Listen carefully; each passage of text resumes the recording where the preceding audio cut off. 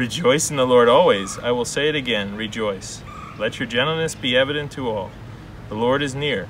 Do not be anxious about anything, but in every situation, by prayer and petition, with thanksgiving, present your requests to God, and the peace of God, which transcends all understanding, will guard your hearts and your minds in Christ Jesus.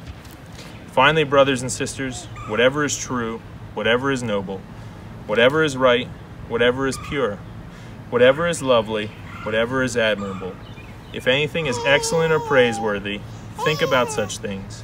Whatever you have learned or received or heard from me, or seen in me, put it into practice, and the God of peace will be with you. Don't be anxious about anything. How does that command strike you? We've been talking about fear these past several weeks and recognizing that fear operates at pretty deep levels within our minds and even within our bodies. And so to read an invitation or a command like this, to not be anxious, to not worry about anything, maybe it actually feels kind of discouraging. I wonder if some of us actually start to feel about some of Paul's writings the way Paul seemed to feel about the law of Moses, that all it could do was tell us what a bad job we were doing at keeping it. There wasn't any actual power for transformation. Have you ever felt that way? You read something like this in Scripture, don't be anxious, and your mind immediately goes to guilt about all the anxiety that you feel about so many different things. As we bring this exploration of fear to a close, I want to end by looking at some practical ways that we can respond when we feel afraid. Practical ways to manage our fear, to move toward this space of being free of anxiety. As a preacher, this word practical can become a little bit problematic for me. My comfort zone, my safe space, is the realm of ideas. I like to think about ideas, think about other people who've thought about ideas and written about ideas. And I like to stay up here at this level of sort of abstraction. Here are some ideas, but then the way those ideas filter down into practice, I leave that up to you. So this morning, I'm going to try to go in a little bit different direction and try to lean into some of this practicality. And I'll be honest, because ideas are sort of my safe space, this actually touches some fear for me. There are fears that go along with trying to give practical tips. I'm afraid that I might say the wrong thing. I'm afraid that I might give bad advice. As much as I try to be faithful in my interpretation of Scripture, as much as I try to have integrity in how I look at the culture, the reality is I may misunderstand some things. And so I don't think of my role primarily as advice giving, which is good because I'm not super great at giving advice. I was talking with someone this past week who was saying they're trying to deal with some little bit of minor depression that's come into their life as they live through this pandemic season. And I said, have you tried pizza? I'm not going to lie, it worked, but it's not exactly a long-term practical solution. It's actually pretty bad advice. And so I have some fear that I might give you bad advice. But there's other fear that I might actually say the right things, but what I say and what you hear are different. There's this mismatch or lack of connection between what I think I said and what you thought you heard. So that's fearful for me. But probably the biggest fear for me is actually that I could say the right things, and you could hear the right things, and you could even do the difficult work of putting it into practice, and life might still be hard. That's part of the challenge, the difficulty, the complexity of being a person of faith. It's because we want to believe that if we do the right things, we will be rewarded. We want to believe that our life is basically contingent upon our own actions. And we actually have suggestions of that in Scripture, like the book of Proverbs. It seems to be pretty clear that if you do right, you will be blessed. But while we have the book of Proverbs in Scripture, we also have a book like Job that comes into the picture and analyzes this idea that if you do right, then good things will happen, and says, well, maybe, but maybe not. There are very few guarantees. And so I don't want you to be discouraged if you feel like you're trying these things but still facing anxiety and fear. Don't feel like you're doing a bad job. Sometimes life is complicated. Sometimes life is difficult. But I want to try to face my fears this morning and lean into this practicality to suggest 4 things we can do and not do as we try to face our fears, to live into this invitation to not be anxious about anything. And the first is to prioritize prayer, not productivity. That's actually the invitation of the Apostle Paul when he's inviting us to consider our anxiety, to not be anxious or to not worry. He says this, do not worry or do not be anxious about anything, but in everything, by prayer and supplication with thanksgiving, let your requests be made known to God. Prayer is the first practical response to fear, prioritizing a life of prayer, even over our productivity, the things that we want to accomplish in the world. Jesus demonstrates and models this throughout his earthly ministry. Jesus is a busy guy. He has a lot of demands on his time, a lot of pressure. But Jesus is frequently retreating, going into these quiet places to pray, to reflect, to commune with God. Sometimes we talk about this as our personal devotional life, or you'll hear language about prayer closets or quiet times. These are central practices of the Christian faith. And speaking honestly, even in the best of times, I'm not great at this. This is something that takes real work and discipline for me to prioritize prayer. And it certainly has not been made any easier by the fact that my desk is now 4 feet from my bed. And so I can wake up in the morning and literally roll out of bed and take a couple steps and be at work. And so it's really easy. It's natural for me to want to propel myself into productivity, into doing things. And it helps me feel like I'm managing my anxiety because I feel less anxious when I'm accomplishing something, or when I feel like I'm in control of something, or when I feel like I'm understanding something. But my productivity will never outrun my anxiety. Your productivity will never outrun your anxiety. That's why the invitation, the challenge, the summons is to prioritize prayer. Don't worry about anything, but in everything, by prayer and supplication with thanksgiving, let your requests be made known to God. And then the peace of God, which surpasses all understanding, will guard your hearts and your minds in Christ Jesus. So when you feel that fear, when you feel that anxiety, think about what you're prioritizing. Are you prioritizing prayer, or are you prioritizing your own productivity, your own accomplishments, the things that you can do to solve it and fix it? I'm not saying those are bad things. Productivity is important. Working and active response is important, but it needs to flow out of this place of prayer where we prioritize prayer, like Jesus, carving out time to commune with God, to pray. Prioritize prayer, not productivity. Second practical thing that we can do in responding to our fears is to feel our feelings, not to fake them. Christianity has a complicated relationship with feelings, particularly Western Christianity, American Christianity.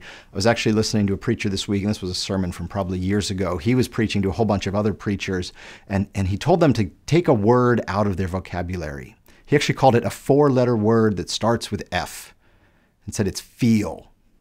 In his big, deep, booming voice and his Marine haircut, he said, feel has no place within Christian faith. And I thought, wow. Has this man ever read the Bible? Because what we see in Scripture is a rich vocabulary of human emotion. We see it in God, certainly. The biblical authors use emotive language, feeling language to describe God, language like love and jealousy and even anger, woundedness. This is language that the biblical authors attribute to God, emotive language. And we can have a really interesting philosophical, theological debate about whether God is actually subject to passions or pathos or feeling. We don't have time for that conversation right now. But we can certainly look to Jesus, the fullest revelation of God and a deeply emotional human being. Jesus weeps after the death of his friend. And as Jesus contemplates his own death, he says, my soul is overwhelmed with sorrow, even to the point of death. This is deep feeling language. But Western Christianity, American Christianity, heavily influenced by actually pagan philosophy, has come to view human emotion as sort of a second-class citizen. We prioritize logic. We say logic is pure and holy, and emotion is questionable and suspect. And so what we tend to do is not actually feel our feelings. When our feelings come, we try to push them away and fake some better, more noble emotions. But the reality is, in the Christian story, every aspect of humanity was created good. Our minds, our bodies, our emotions, all created good, and all equally subject to the effects of sin, which means that our rational, logical minds, they're susceptible to sin. Our bodies are susceptible to sin, and our emotions are susceptible to sin. But the fact that our mind and our bodies and our emotions are all susceptible to sin doesn't mean we should try to prioritize between the three. We should recognize that all of these are part of how God has created us, even though all of them can be subject to the effects of sin. All of them can mislead us. Our rational, logical minds can mislead us. The impulses of our body can mislead us. And yes, our emotions can mislead us. But they can also be spaces where God meets us, connects with us, communes with us, cares for us. And so to think that we can be less emotional, there's also some gendered language that comes into this, to think that we can be less emotional and thereby become better Christians is a misguided idea. We are invited within the Christian story to fully experience our emotions without being governed by them. We're invited to take our emotions and our logical minds and our bodies and set them all to the task of faithful discipleship, of faithfully following Jesus. But to do that, we need to be willing to feel our feelings, to experience them. There's actually this interesting tradition out of the ancient world called Stoicism. It's a philosophical tradition that was contemporary with the earliest expressions of Christian faith. There's actually some urban legends within the church that suggest that Paul actually met a famous Stoic leader and converted him to Christianity, but there's no real good historical evidence for that.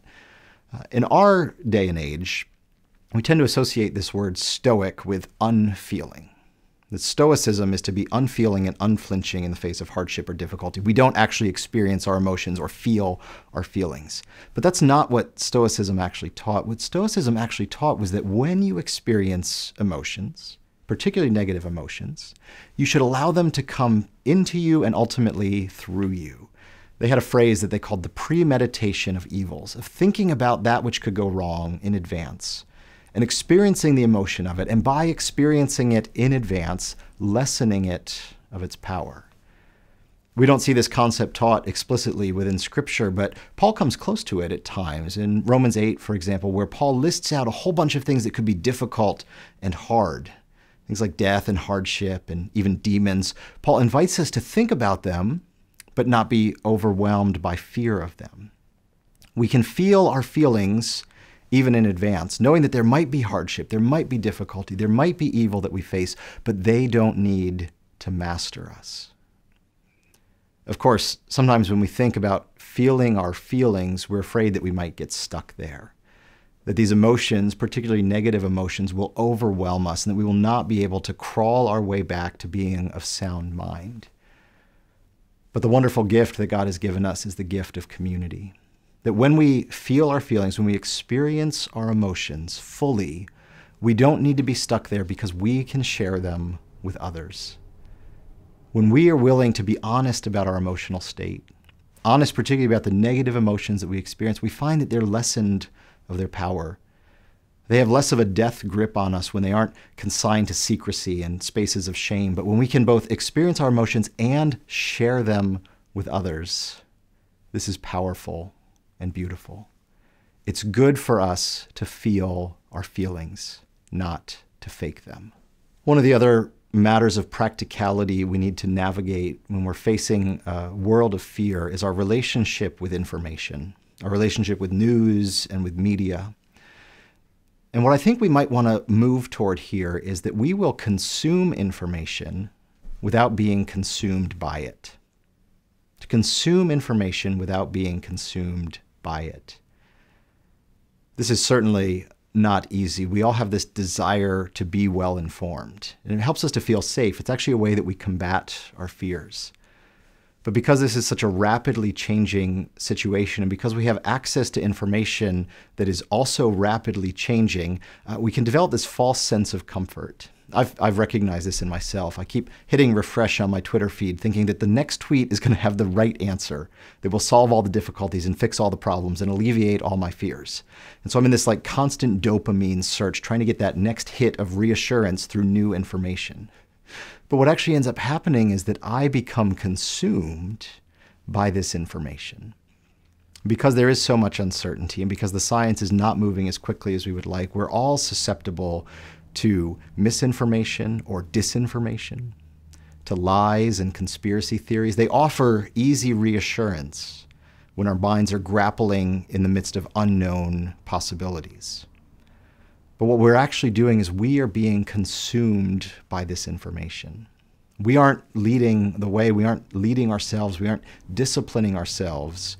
We are allowing this information to consume us, and it can paralyze us with fear. And so it could be that there need to be times that we step away, that we disconnect and turn off. And I know, even saying that, there's that fear part of my brain that kicks in and says, but what if I miss the really key important thing that I need to know? The reality is we will learn what we need to know. We will be informed. This is the only thing people want to talk about right now. And so if information is significant enough, it will likely find its way to us. But when we're on that relentless quest, that relentless search for more and more information, we can actually go down some pretty unhelpful paths, veering into conspiracy theories and misinformation, seeking comfort and reassurance, but instead being fed lies. So we need to be disciplined in thinking about ways that we can consume information without being consumed by it. So if you're looking for practical ways to respond to fear, prioritize prayer, even over productivity. Feel your feelings instead of faking them. And consume information without being consumed by it. And finally, practice self-care, but not self-absorption. Self-care is an interesting concept that has worked its way into our lexicon, and it's actually been co-opted in a lot of ways. We tend to associate self-care now with luxurious spa baths and face masks and long walks on the beach, and all those have their place, to be sure. But the phrase self-care actually comes from a radical black feminist by the name of Audre Lorde, who said that self-care, caring for herself in a system that does not value her at all, is actually a courageous act. And so when we seek to care for ourselves, we are being courageous. But there's a fine line between caring for ourselves versus being absorbed by ourselves. There's obviously a lot that we don't like about this current situation, but one thing that I've discovered that I actually kind of love in the midst of this current situation is that a couple local ice cream shops have started delivery services. They will bring the ice cream to your door, packaged in dry ice. What a time to be alive. So we got one of these ice cream deliveries a little while ago, and I was feeling kind of impulsive, and so I unpackaged them and I just dipped my spoon right in. And as I was putting the bite of ice cream in my mouth, Lynn came down and said, "Hey, what are you doing?" And through my mouthful of ice cream, I said, "I'm putting my own oxygen mask on so that I can help others." I'm not sure that was a fair use of that metaphor. We've certainly heard that language, and there's truth to it. That in order to be able to care for others in healthy ways, we need to be sure that we are also caring for ourselves. The grace that we want to extend to others, we also need to extend that grace to ourselves. But in order for self-care to not become self-absorption, we need to think about self-care in the appropriate ways. That it's not just about pampering. It's actually about these really unglamorous daily disciplines. Things like getting consistent sleep, eating a well-balanced diet, being physically active. These are the practical components of self-care that are actually helpful. But to avoid having our desire for self-care slip into self-absorption, which is not helpful, we need to be mindful of the why. Why did Jesus frequently retreat from the crowds to commune with his Father? It was both because it was essential work and because it enabled him to engage in faithful ministry, faithful service to others. Self-care and care for others are not things that we need to hold in tension. They are part and parcel of the same thing, of being faithful followers of Jesus. We need to know that we are cared for by God and that it's okay to care for ourselves, and we need to know that God cares for others and desires for us to care for others as well. This invitation, challenge, perhaps even command of Paul to not be anxious about anything, it's incredibly difficult. It's not something that's going to come naturally or spontaneously. It's going to take both the transformative work of the Holy Spirit and our own commitment to self-discipline. But some steps that we can take along the way include prioritizing our prayer life, feeling our feelings, consuming information without being consumed by it, and practicing self-care without becoming self-absorbed. I want to retreat just a little bit back to my safe space, my comfort zone, thinking about ideas, and particularly the ideas of one Christian thinker in the 13th century by the name of Thomas Aquinas. Aquinas wrote about fear, and he said something really profound and provocative. He said this, he says, all fear arises from love. All fear arises from love, since no one fears except what is contrary to something that they love. Do you understand what Aquinas is saying here? He's saying that the fears that we experience, the anxieties that we experience, are all rooted in love. We're afraid of something that we love being lost or suffering harm, and so we're afraid. So the act of fear begins from a place of love. But what Aquinas reminds us is that there is both ordered and disordered love. It is possible to love the right things in the right way, but it is also possible to love the right things in the wrong way, or to love the wrong things in the wrong way. There is ordered and disordered love. So the question when we're afraid is, what are we loving, and how are we loving it? If our loves are ordered in the right way and we feel fear, that's an act of genuine love and compassion, seeking to protect that which is important. But when these fears become overwhelming, when they escalate to the level of paralyzing, crippling anxiety, we need to ask ourselves if our loves are disordered. And this is actually the heart of Christian discipleship, to have our loves brought into order with that which God desires for us, so that we would love the right things in the right way. The goal of Christian discipleship is that we would love as God loves. That our love would not be marked and marred by sin, not turned toward self-interest and self-absorption, but that our love would mirror the love of God, who causes the sun to shine and the rain to fall on the righteous and the unrighteous, who is broadly, widely indiscriminate in love toward creation. So if we find ourselves slipping into self-absorption, if fear is paralyzing us, making it hard to think about anything except our own self-interest, there is an opportunity there. That as we bring our cares before God through prayer, as we commit to the discipline of discipleship, of seeking to follow Christ, to take our thoughts and our emotions captive to the lordship of Jesus, we will find that God is transforming our loves. Our loves are being brought into the right order so that the things that we love and the ways that we love them look like the ways that God loves. And this is the way, ultimately, that we can live a life free from anxiety, where we will not be anxious about anything, but in everything, by prayer and petition, we will bring our requests before God, knowing that we can trust God because God loves us and God loves everyone. And as we trust God, we too can be transformed into those who are filled with the love of God for others. Let's pray together. Gracious, merciful God, we give you thanks that instead of being paralyzed by our anxieties, we can come before you in prayer. We can come to you for the wonderful, transformative, powerful work of your Holy Spirit, bringing us into conformity with the likeness and image of Christ, so that we would love the world as you love the world. And we pray you would continue this work in the precious name of Jesus. Amen.